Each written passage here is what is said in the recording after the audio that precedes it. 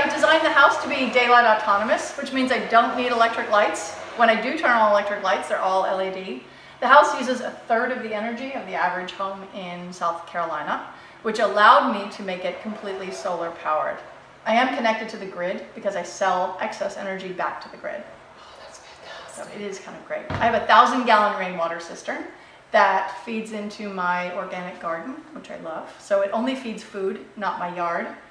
My yard is just a little bit of turf and a lot of pine straw and natural, native and adaptive species. I don't water stuff that doesn't need to be watered.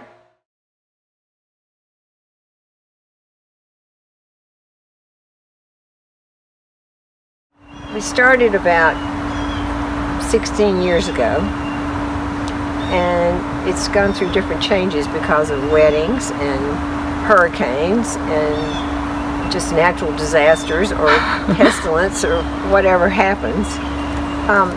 Also, I would encourage people to try to take care of their garden in as organic a way as they can to protect the water and the earth around us. Absolutely. For the next people who come. Absolutely. Next children, the children as they grow up. Yeah, I'd say that's really important.